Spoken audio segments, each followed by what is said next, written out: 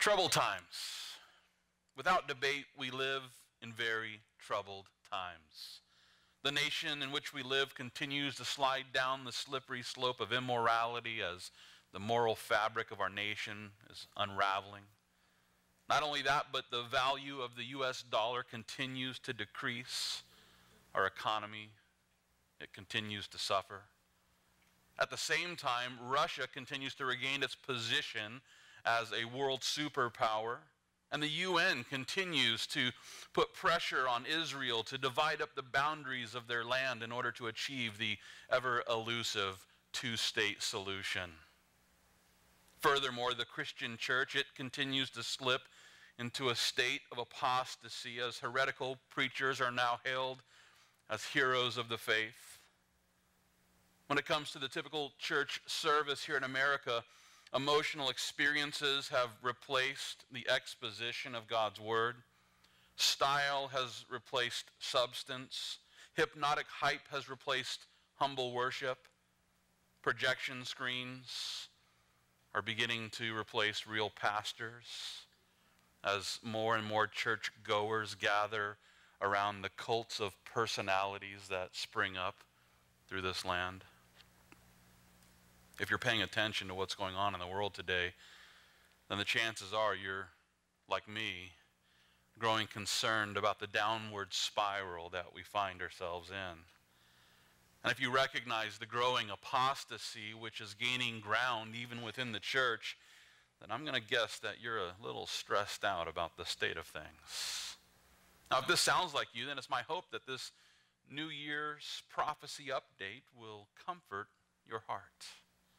Because listen, there's great comfort for those who know that the end of times is actually at hand.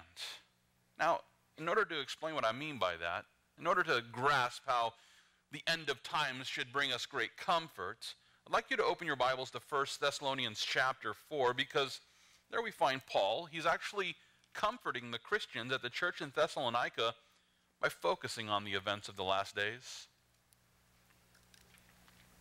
As you make your way to 1 Thessalonians 4, I want to remind you that the Lord Jesus, he not only promised his disciples that he was going away to prepare a place for them, but in so doing, he also promised them that he would send a holy helper who would come and dwell within every believer. As a matter of fact, in John's Gospel, we find Jesus, he's comforting his disciples about his departure. And he comforts them by declaring, I will pray the Father, and he will give you another helper, that he may abide with you forever. The Spirit of truth, whom the world cannot receive, because it neither sees him nor knows him, but you know him, for he dwells with you and will be in you. I will not leave you orphans. I will come to you. Now, as we consider this prayer, it's important for us to understand here that the Greek word that Jesus used when he referred to the Spirit of truth as the helper, this word can also be translated comforter. If you're reading a King Jimmy Bible, then in your Bible it says comforter rather than helper. And so Jesus is saying, I'm going to pray to the Father, and he's going to send another comforter. He's going to send the Spirit of truth who will come and comfort us. And so the idea that, oh man, Jesus is going away, he's not going to be here for a while, that bums me out. Jesus is saying, no, don't worry, I'm sending another comforter, and he's going to comfort you while I'm gone. As we consider the meaning of this word, it's important to understand that the Holy Spirit has not only been sent to help us to walk in the holiness of God, but he was also sent to comfort us with the assurance of our salvation until the day that we find ourselves together with our Savior Jesus. Listen, I believe that the Holy Spirit was not only sent to comfort every believer from within, but I also believe that he wants to help us to comfort one another here within the church. According to Paul, this ministry of comforting one another, it's an important feature, and it ought to be a function of every Christian here in the end times church. In order to prove my point, let's begin to dig into our text tonight. If you would look with me there at 1 Thessalonians chapter 4, I want to begin reading at verse 13, because there Paul declares, I do not want you to be ignorant, brethren, concerning those who have fallen asleep, lest you sorrow as others who have no hope. Now, I want to stop right here because when Paul tells us that he doesn't want us to be ignorant of something, he's saying, hey, Christian, hey, church, I don't want you to be uninformed about this topic. The rest of the world, they're going to be ignorant about this. We as believers should not be. We shouldn't be ignorant about what he's talking about here. And the topic at hand, it's concerning those Christians who had already fallen asleep, or that's a nice way of referring to those who had died. There were believers who had died, and I'm guessing that because Jesus had gone and they were expecting to come back any minute, that they're beginning to wonder, well, what happens to them? Did they miss the kingdom? Are they going to miss out on the return of Christ? They probably had a lot of questions about what happens to those people who have already died and yet they trusted in Jesus. And so Paul's basically saying, hey, what I'm about to tell you has everything to do with those believers who have already died. Chances are we know believers who have died, and it grieves our hearts. And yet the Holy Spirit would want to comfort us and help us to understand that God has a greater plan. And beginning there at verse 14, Paul declares, for if we believe that Jesus died and rose again, even so God will bring with him those who sleep in Jesus. For this we say to you by the word of the Lord, that we who are alive and remain until the coming of the Lord will by no means precede those who are asleep. For the Lord himself will descend from heaven with a shout, with the voice of an archangel, and with the trumpet of God, and the dead in Christ will rise first. Then we who are alive and remain shall be caught up together with them in the clouds to meet the Lord in the air, and thus we shall always be with the Lord. Therefore, comfort one another with these words. Now, here in these verses, we find Paul, he's comforting the Christians there in the first century by helping them to understand that there would be a day when believers would be caught up into the air, into the clouds. And there in that moment in time, the believers who are alive when this happens, they will be instantly reunited with the believers who had already fallen asleep. The believers who were living when this catching away happens, they'll be reunited with those who were already dead in Christ. I'm of course referring here to what's called the rapture of the church. Now, in order to understand this important doctrine, I want to take a closer look at the text, and we should begin by defining the key words there, caught up, which are found there in the middle of verse 17. You see, when Paul tells us here that we who are alive and remain shall be caught up together with them, he's using the Greek word harpazo, which was used to refer to something that is taken away and carried. There are many different ways to use this word, but one example is this. If you were standing on the edge of a pool and right below you was a small child who was struggling to swim, if you reached down and you grabbed that child and you picked them up by a little force and grabbed them out of that water and carry them away to safety, that would be one way to use this word. And that's how I kind of feel. I feel like I'm kind of drowning here in this world a little bit. And I'm kicking and screaming, and I'm waiting for the Lord to just reach down and grab me and pull me up and get me out of this place. This is the rapture. I should also point out that while this Greek word was translated to our English words caught up, the same Greek word was translated into the Latin verb rapimur in the Latin Vulgate. It's from this Latin verb that we get our word rapture. Now, there are those who say the doctrine of the rapture. The word rapture is not found in the church, in the Bible, therefore the doctrine doesn't belong in the church. Now, if you ever hear a person argue that the word rapture isn't found anywhere in the Bible, you can assure them that the word rapture, it's the English rendering of the Latin equivalent of the Greek word harpazo, which is found right here in 1 Thessalonians chapter 4. So the Bible most certainly teaches the doctrine of the rapture. And listen, the beautiful thing about Paul's promise here, it's found here in a text, and it's this. The promise is that the rapture of the church will not only result in a reunion with the believers who have already died, but this rapture will also place us in a place where we're physically perfect and in the presence of our Savior. Notice again there in verse 16. There Paul tells us that the Lord himself will descend from heaven with a shout, with the voice of an archangel, and with the trumpet of God. And the dead in Christ will rise first. Then we who are alive and remain shall be caught up together with them in the clouds to meet the Lord in the air. And thus we should always be with the Lord. Here in these verses we learn that the Lord will descend from heaven, but this is not the second coming. He doesn't descend from heaven to the earth. It's kind of like he meets us halfway type of thing. He descends from heaven or comes from wherever that is, and he meets us here in our atmosphere as we're caught up to meet him there in the clouds.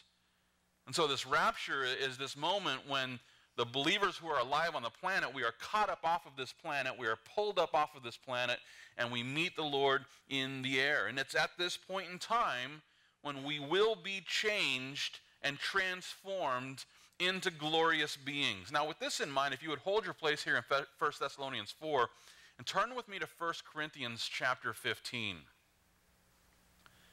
see, it's in 1 Corinthians 15 where we find Paul.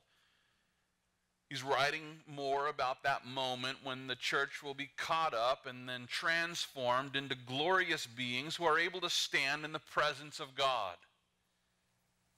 As we consider what Paul is saying here, I'd like to look there towards the end of 1 Corinthians chapter 15. I want to look beginning there at verse 50. There at 1 Corinthians 15, verse 50, Paul declares this. Now this I say, brethren, that flesh and blood cannot inherit the kingdom of God, nor does corruption inherit incorruption. Behold, I tell you a mystery, we shall not all sleep, but we shall all be changed. In a moment, in the twinkling of an eye, at the last trumpet, for the trumpet will sound, and the dead will be raised incorruptible, and we shall be changed. Now here in these verses we learn that those who have placed their faith in the finished work of the Lord Jesus Christ were eventually going to be given this brand new body which will be incorruptible. Isn't that comforting to know? I mean, if you're younger, maybe you're just like, well, you know, I'm not doing so bad right now. But the older you get, the more you're looking forward to that new body. Seriously, I would be bummed out if I found out that I had to live in this body for the rest of eternity. I mean, I hurt myself sleeping. You know, I wake up in the morning with a new pain that's just like, what happened? I was just laying there, and I'm so old now that I hurt myself sleeping. The older we get, the more we long for that new body that we're going to receive on the day when we're caught up together to meet the Lord in the clouds. And knowing that every Christian is going to spend the rest of eternity in a brand new body, or what I would call a perfect body. We're going to have a perfect body. We're going to be in a perfect place with our perfect Savior. It doesn't get any better than that.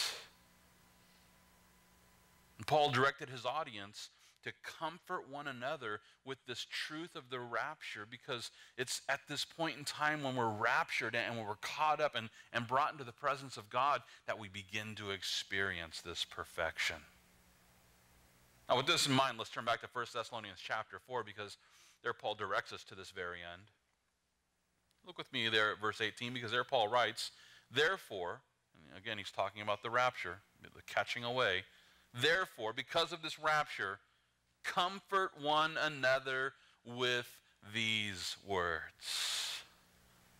Now this word comfort is translated from the verb form of the Greek word that Jesus used when he referred to the Holy Spirit as the Comforter. So the Holy Spirit is the Comforter, noun. We as Christians have been called to comfort, the verb form, one another. So while it's true that the Comforter currently indwells every Christian here in the church age, it's also true that we've been called to comfort one another. And one of the best ways to do that is with the doctrine of the rapture. The doctrine of the rapture was designed to bring comfort to the heart of the Christian.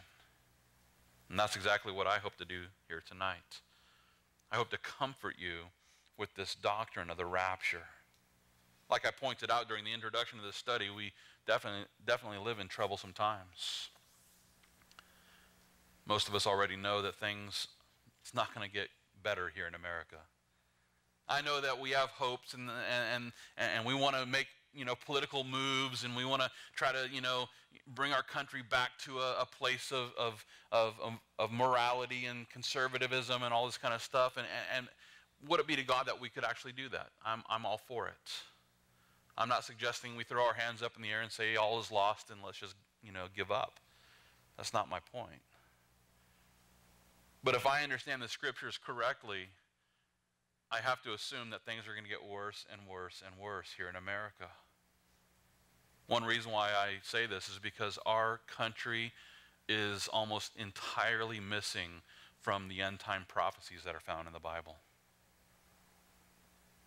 Why is that? America has been a superpower for quite some time now. How is it that a superpower like America is completely missing from the end time prophecies of the Bible? Well, think about it like this. We know that there's coming a day when there's going to be a global economy. So when the Bible tells us about the global economy and the one world ruler that will be over that global economy, I read America into those prophecies. I think America is found within that, but we're nameless. We're nothing. You see, this global leader, he's going to come along and he's going to require every person in the world to receive his mark on in their right hand or in their forehead in order to buy, sell, and trade, in order to conduct business.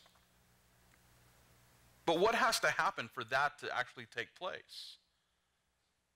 Well, before this can happen, I would imagine that economies have to kind of fail. And I would argue that the U.S. must first reach the point of complete economic disaster in order for there to be some sort of one world monetary system which is managed by this global ruler. We would have never thought that was possible years ago. But in order to show how close we are to this point in time, I only need to say 3 words. Debt ceiling crisis. How far are we from complete economic collapse here in our country? Not far. We're right on the edge of it. Clearly, our country is on the verge of economic disaster, and once it happens, it probably won't be too long until North America becomes a third world continent which no longer has the power to influence world events. It's no wonder why we're not really found within the end time prophecies of the Bible. It's my guess that this is why our country is missing from these Bible prophecies.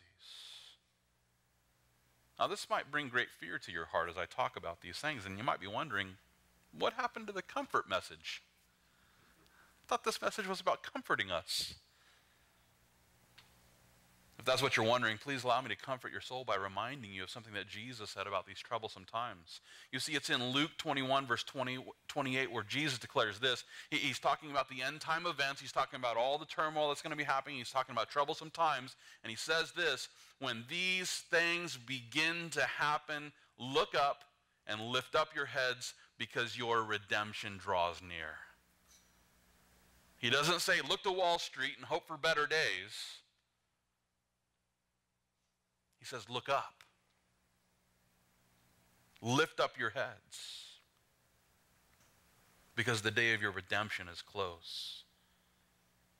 If troublesome times of this world are causing you to stress out, if everything I'm talking about, the collapse of American economics and becoming third world country and all this sort of thing, if this freaks you out, I encourage you, your focus is in the wrong place. Jesus said, when you see these things begin to happen, look up. Get your focus straight. Lift up your head and look for the soon return of the Lord. Many people have asked me, which prophecies need to be fulfilled before the rapture can occur? And the answer is none. The rapture of the church could happen any minute. There are no prophecies that need to be fulfilled before the rapture occurs. Therefore, we must understand Jesus could catch us away at any minute.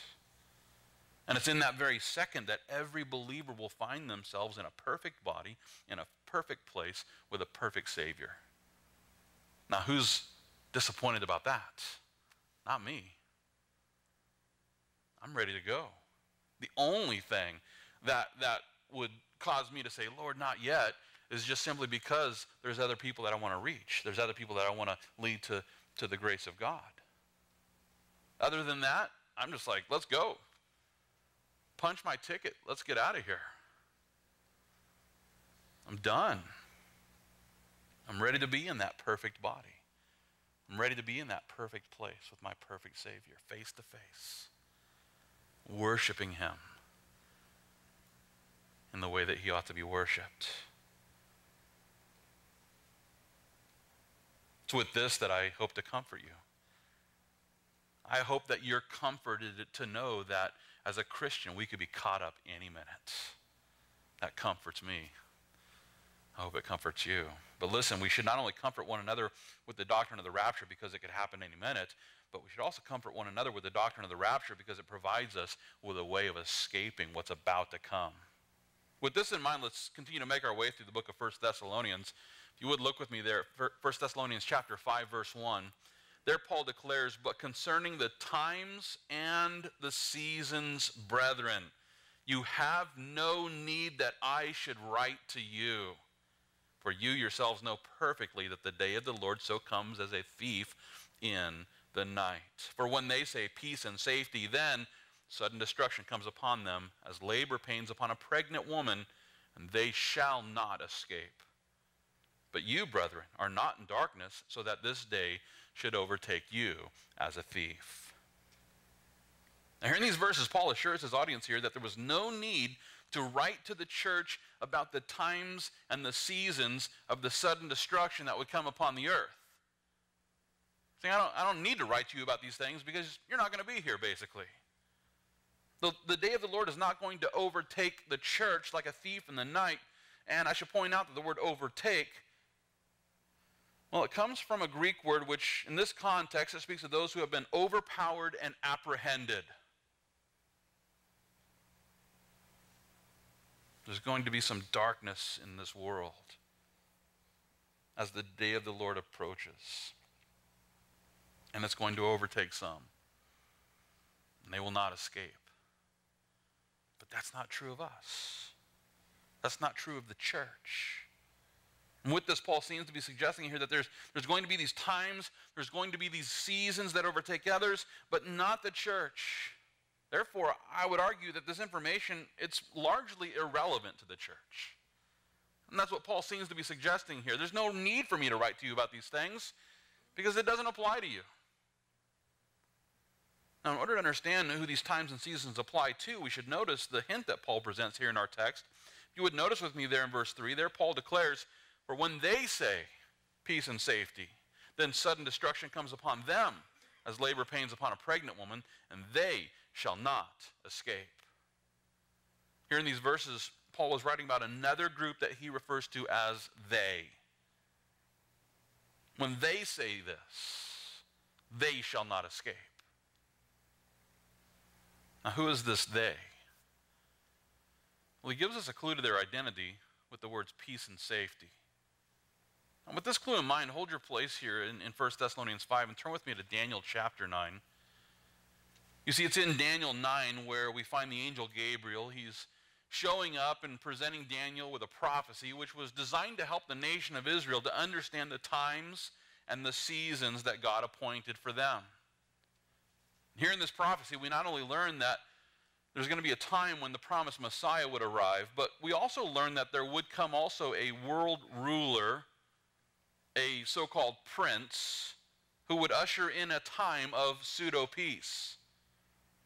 And with this in mind, look with me there at Daniel 9, beginning at verse 24. There Gabriel declares, 70 weeks are determined for your people and for your holy city to finish the transgression, to make an end of sins, to make reconciliation for iniquity, to bring in everlasting righteousness, to seal up vision and prophecy, and to anoint the most holy. Know therefore and understand that the going forth of the command to restore and build Jerusalem until Messiah, the Prince, there shall be 7 weeks and 62 weeks. The street shall be built again, and the wall, even in troublesome times. And after the 62 weeks, Messiah shall be cut off, but not for himself, and the people of the Prince who is to come shall destroy the city and the sanctuary. The end of it shall be with a flood. Until the end of the war, desolations are determined. Then he shall confirm a covenant with many for 1 week. But in the middle of the week he shall bring an end to sacrifice and offering, and on the wing of abominations shall be one who makes desolate, even until the consummation, which is determined, is poured out on the desolate. Now, there's a whole lot of information here in this prophecy that we have absolutely no time to dig into. And since we don't have all the time that we need to develop all of this, I would just encourage you, if you want to know more about this prophecy, go and listen to my exposition of this passage. It's found on our website. You can just go listen to it for free. I encourage you to do that. But to sum it all up, Gabriel was presenting Daniel with a mathematical formula for using what's translated here, weeks, but that's talking about Sabbath years, or a 7-year period. The Jews had 6 years, and then the 7th year would be a Sabbath year. And so these are Sabbath years that he's talking about. This was a mathematical formula for using these Sabbath years in order to understand the times and the seasons which God had predetermined for the nation of Israel. And there in verses 26 and 27, Gabriel reveals that there was going to be a prince who would rise up and make a 7-year peace treaty with the nation of Israel, and that would be the final 7-year period of time. At that point in time, Israel, they truly believe that they're going to have this time of peace and safety. When this 7-year treaty is signed, they're going to enter into this peace treaty thinking that the Messiah had arrived and that they're going to enjoy these 7 years of just peace and safety. Unfortunately for Israel, Gabriel also reveals here that this covenant is going to be broken in the middle of those 7 years. Therefore, this so-called Prince of Peace, who brokers this peace treaty, he's nothing more than a deceiver and a false Christ.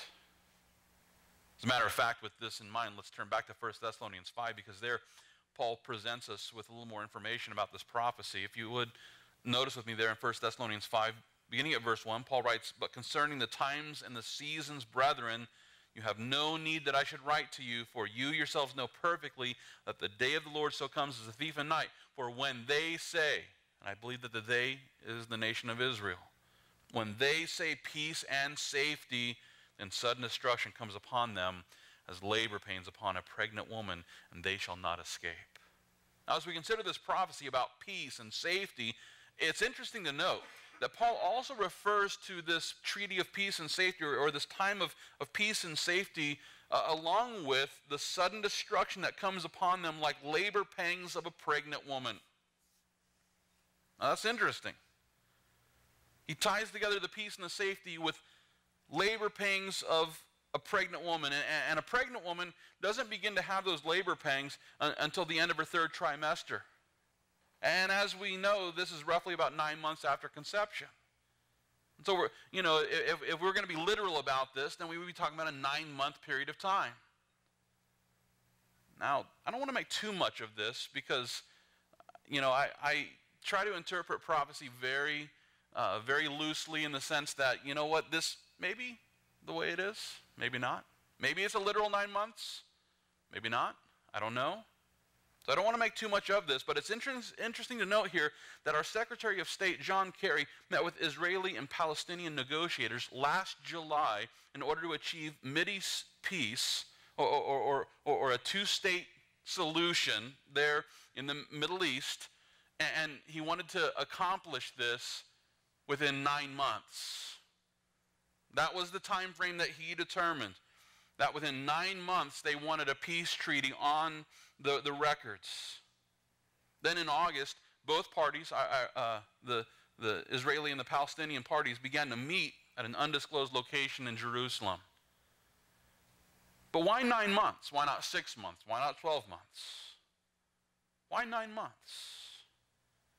Why did Kerry determine 9 months as the timeline for establishing what he says is a time of peace and safety? Well, it was the 16th of December, just a few weeks ago.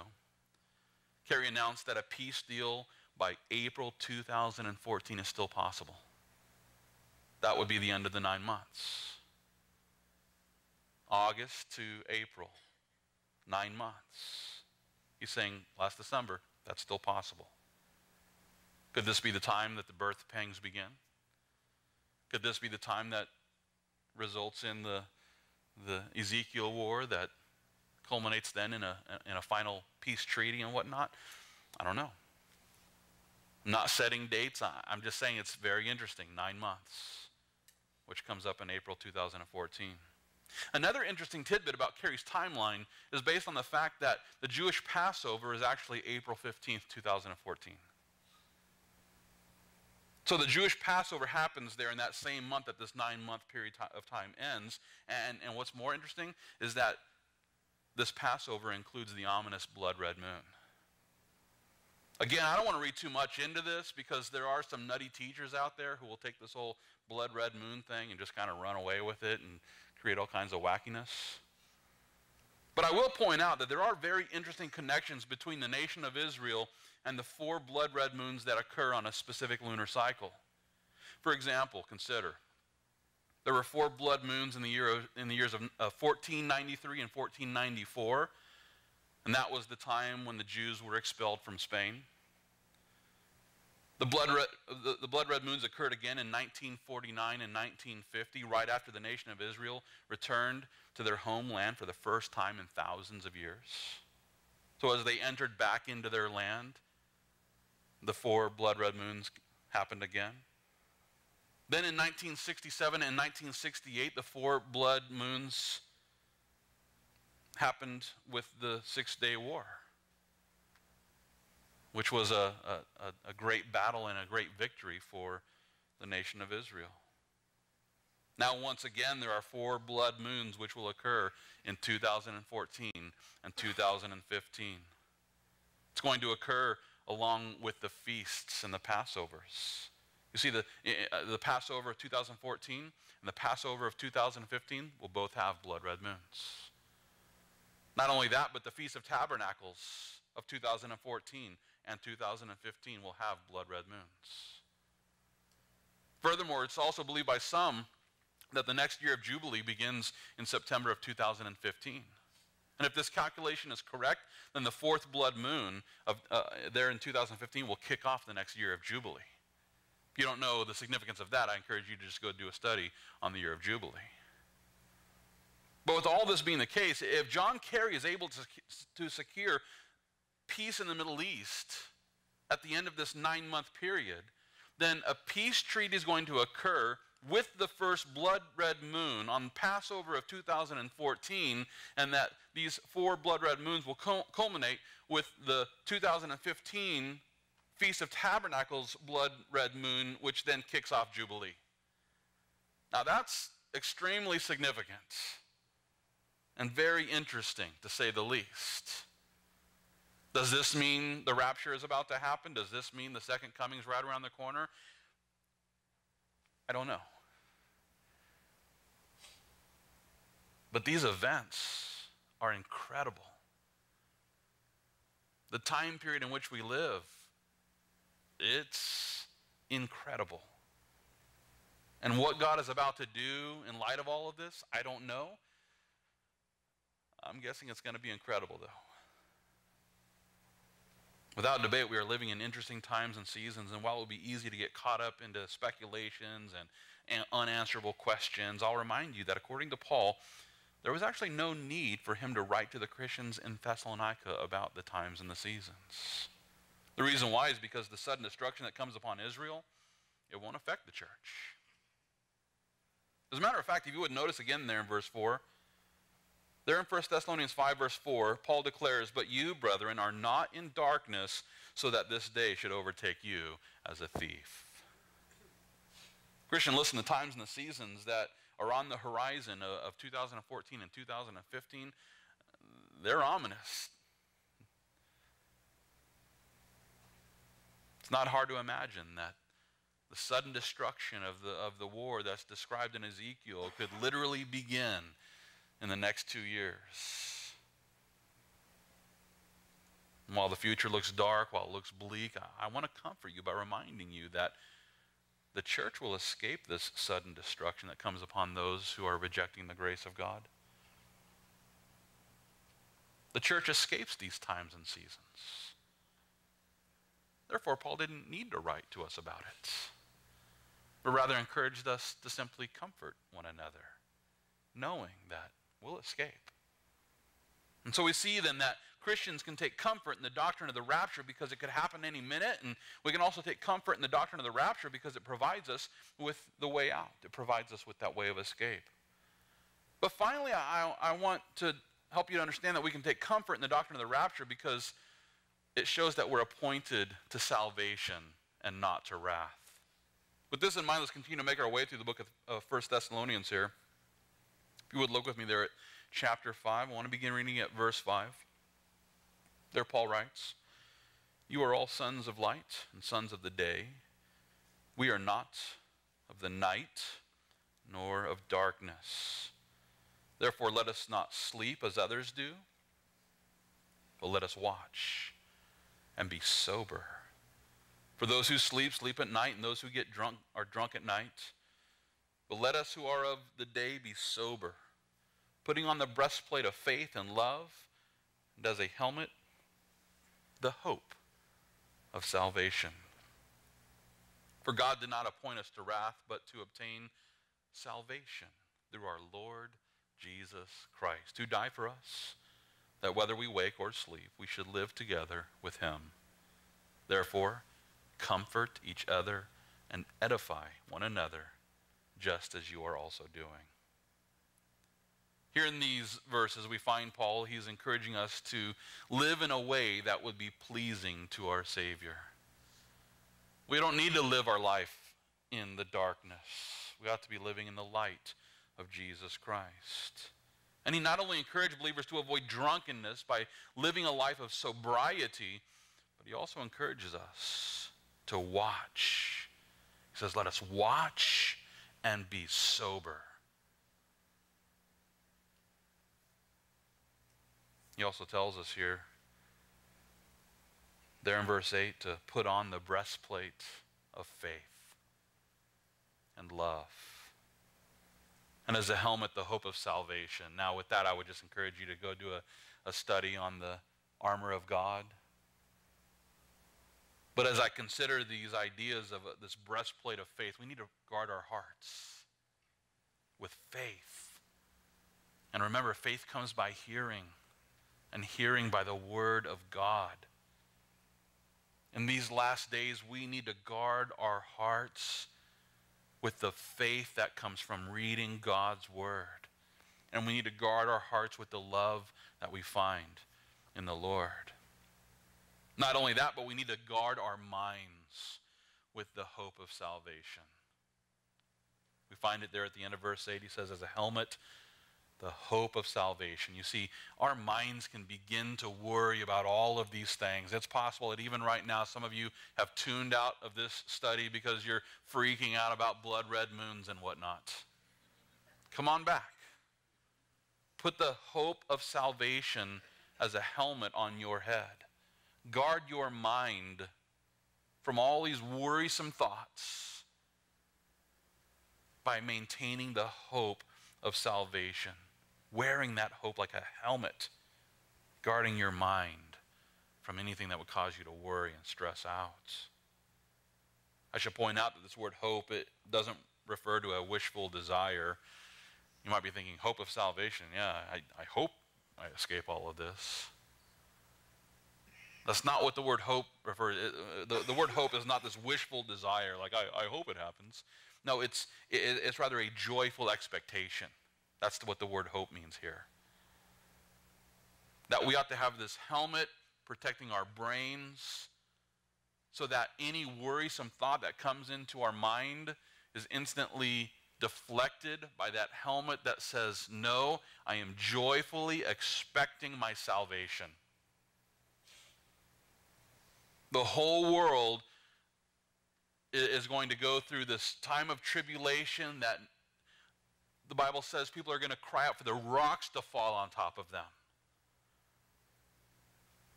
Now, I don't know if you've ever stood, in front of a big boulder and thought, man, that would be better if that would just roll on top of me. But that's what the time of tribulation is described as, a time when people will want the very boulders of mountains to just roll on top of them to escape the wrath of God. And you can be thinking, oh man, I hope I don't have to go through all of that. But Paul says, no, you need to put on the helmet, which is the hope of salvation, with a joyful expectation that we will be saved from all of this wrath. You see, Christians who are soberly waiting for the day of our salvation can know that we have been appointed to salvation, not wrath. As a matter of fact, look with me again there at verse 9. There Paul declares, for God did not appoint us to wrath, but to obtain salvation through our Lord Jesus Christ. According to Paul, the Lord has appointed us, or in other words, the Lord has ordained us for salvation. Salvation from what? His wrath. He's going to pour his wrath out upon this planet during the time of the Great Tribulation. And Paul's saying you can have the hope of salvation in knowing that you were not appointed to that wrath, but rather you are appointed to salvation. What this means is that when the Lord decides to pour out his wrath upon this planet during that time of the Great Tribulation, we're not going to be here. We would have already been caught up to meet the Lord in the air. With that being the case, Paul tells us, comfort one another. With this in mind, look with me again there at verse 11. Paul declares, therefore, comfort each other and edify one another, just as you are also doing. Here again, we find Paul using the verb form of that Greek word that Jesus used when he referred to the Holy Spirit as the Comforter. And what this means is that the Holy Spirit, he's been sent not only to comfort us from within, but he's also been sent to guide us into how we ought to comfort one another during these troublesome times. Without debate, we live in troublesome times. And I truly believe things are just going to get worse, not better. Therefore, we need one another to comfort one another, to remind one another that we're appointed to salvation, that the rapture could happen any minute, that we don't have to worry about the future.